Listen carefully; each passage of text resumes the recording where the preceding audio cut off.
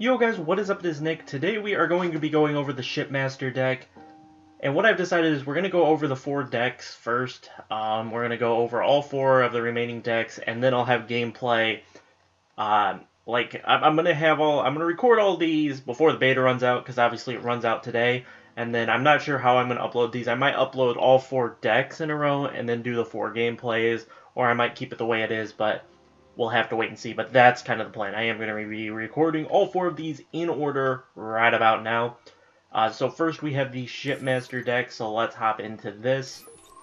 Creating these. I'll try to do them a little bit more quicker than they have been. Try to get them done in less than like 10 minutes, because that's what they've been doing, so let's hop into the Shipmaster. Now, first of all, the biggest and most key thing about using a Shipmaster deck is using Assassin. Don't use the Scout.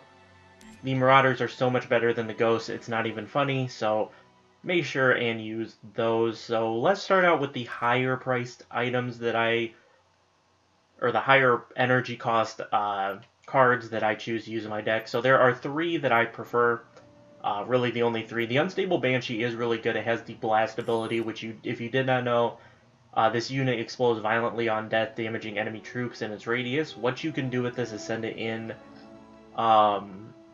into an area where, like a camp where, or like a point where they're gathering all their units. Send the Unstable Banshee in, and it'll crash down into them, dealing massive damage. It does a lot of damage.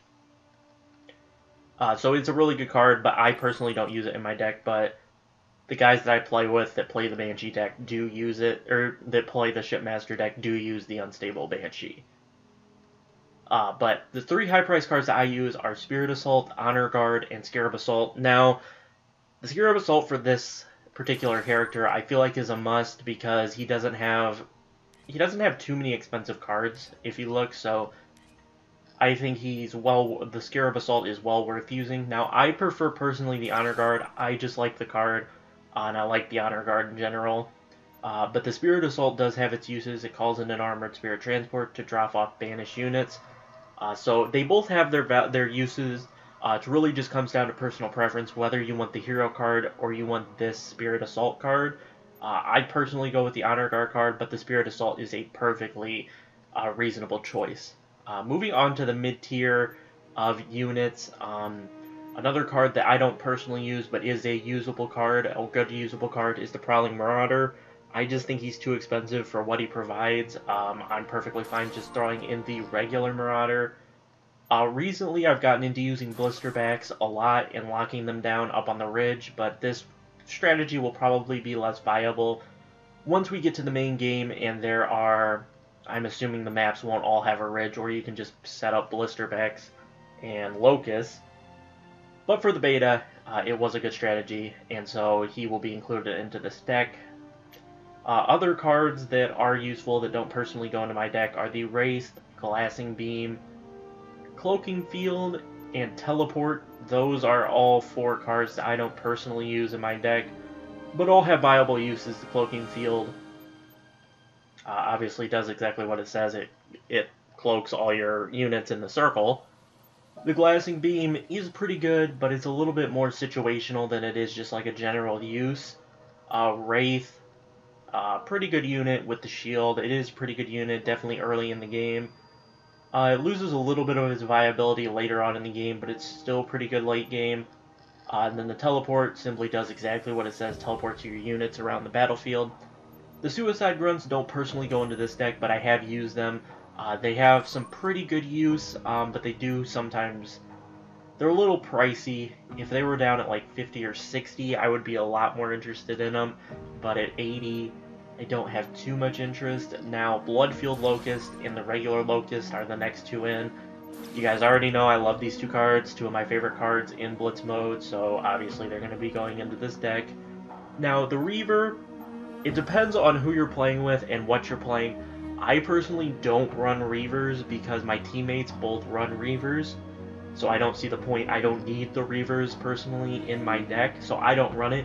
But for the sake of this video, for the sake of generalization of the video, I will put the Reaver in the deck, and then I'll explain what I have over the Reaver on a regular basis. But in general, you want a Reaver But if you are well coordinated, like if you're just going into a 3v3 solo or just with one other person and you don't know the third person, make sure you have a Reaver in your deck. If you know the two people you're playing with, I personally, if they're going to run something that takes out air specifically, I personally don't think it's necessary that you run a Reaver. So, moving on to the cheap units. For the Shipmaster, I want to make sure I have the Chopper and the Ghost. With the Shipmaster, it's more of a collect energy deck for me. It does a lot of the energy collection and a lot of the point contesting and just annoyance in general with that different stuff. So I like to have the Chopper and the Ghost. Next is the most important unit. You always got to have a nice healing unit. So the Engineer auto goes into your deck. Now, here's where it kind of just comes down to personal preference and what you want to have. I'm going to throw in the Hunter because I think the Hunters have a really good use against Locusts and Race and Scorpions, and I forget the name of those things that lock down for the UNSC.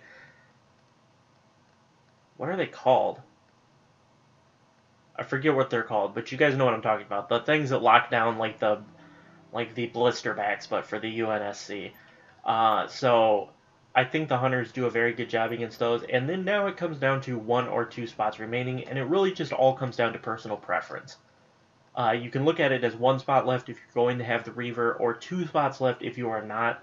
And like I said, it just comes down to personal preference, whether you want grunts, you want the cheap spammy unit, do you want the jump pack brutes who serve their purpose against infantry units, elite rangers. Now for the upgraded price of 20 energy, I like the assault elites way more than the elite rangers, so keep that in mind. That's just my personal preference. Or do you want the Banshee, the kind of do-it-all air unit? The Banshee, if you already have the unstable Banshee in your deck, I don't really suggest you use the regular Banshee, but you can. But for the sake of this video, we're going to throw in the regular grunts. We need a little bit more of a spammy unit. We got a little bit of an expensive deck going here. But it's easy to, for me personally, it's either going to be grunts or assault elites. That's just my personal preference. We'll throw grunts in for this video. But that's kind of the Shipmaster deck build that I run with. Obviously, I don't have the Reaver, so let me take the Reaver out and show you generally. So I would take the grunts out, and I would have assault elites and then the jump pack brutes. That's kind of my personal deck build. But having the Reaver in your deck is a little bit more flexible and a little bit more of a general build overall. But that's going to do it for the Shipmaster video, guys. I hope you all enjoyed. Drop a like if you did, subscribe if you haven't, and check back in the future for the Cutter, Isabel, and Anders deck build. So I will catch you all then. Peace out. Letting go, times we might feel compelled, looking down.